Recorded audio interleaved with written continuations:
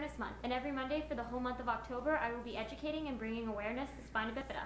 So exactly how many people are born with spina bifida? Each year, it's estimated that 1,500 babies are born with spina bifida in the United States. In Canada, there are about 260 babies that are born with it. Recent research, however, has estimated that Americans living with all forms of spina bifida may be as high as 166,000. In 1992, the United States Public Health Service recommended that those who could have children should consume 400 micrograms of folic acid daily to reduce the risk of a baby developing spina bifida. Since this recommendation, the amount of those born with spina bifida has decreased slightly. It's important to know that there is no cure for spina bifida, but there are many ways to help prevent it. But if a baby is born with spina bifida, it's not the end of the world. People with spina bifida live healthy and happy lives, and will continue doing so as long as spina bifida is made aware and people care about our lives. So there are some facts on how many people are born with spina bifida. If you want to know more on spina bifida, please check out my playlist, #spina bifida, for more info. And if you like this video and want to help support me, please consider becoming a patron on my Patreon page. You'll be able to get cool perks like being able to Skype me and get videos a day before they come out. The link for that will be in the description below. See you next Monday for another spina bifida awareness video. As far as the number of people in America with spina bifida, I know I said that was a lot, but when you think about it, it's like over 10 billion people in this world alone. So I wonder how many is it in the world, because it's under 1,000 in Canada, which is even less than America. So it's not really that many people with spina bifida, according to this video, considering the fact that, like I said, there's billions of people in this world.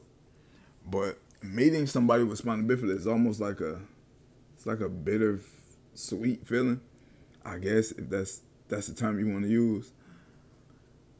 Or for me, a lack of a better term, because it's cool meeting somebody you can relate to, but it's unfortunate because I don't, like I said in plenty other videos, I don't wish this on nobody, but meeting somebody with spina bifida it's almost like, wow, we can relate on something more than just being humans, you know, or we can relate on something deeper than just we both the same race, or we both the same age, or we both like the same music, or we both like the same TV shows. We can relate on a deeper level, and you can understand me, understand where I'm coming from, and I can understand you and understand where you're coming from.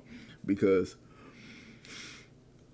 as far as like dating somebody who got spina bifida, because I've talked to somebody with spina bifida before, and they was very understanding of my situation, just like I was of theirs. And when I noticed I tend to date out of the spina bifida or the disabled, community,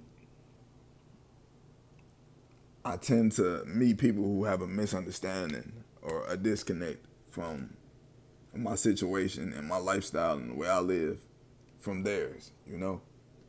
So meeting somebody with spina bifida, like I said, it's unfortunate that this thing even exists, and I wish all good health to every human, with no matter what you got, spina bifida, cerebral palsy, lupus, no matter what you got. I'm just speaking on spina bifida specifically because that's what I got, and that's what this video is about, and the spina bifida awareness month.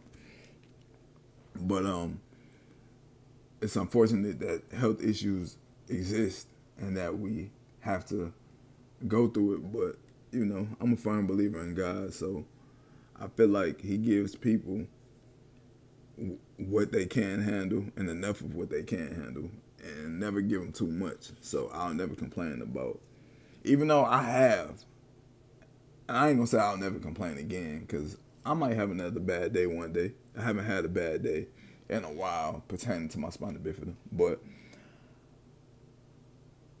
I try to complain as least as possible about my situation, considering the fact that it could have been a whole lot worse. Y'all seen my previous videos about spina bifida. If you haven't, go check them out. Just type in my name, Paige Patrick, spina bifida, and all my spina bifida videos will come up. I might even do a spina bifida playlist with all my spina bifida videos. Excuse me. But yeah, man. Y'all be blessed. Have a great day. I love y'all. 335 subscribers, I think. I love all y'all.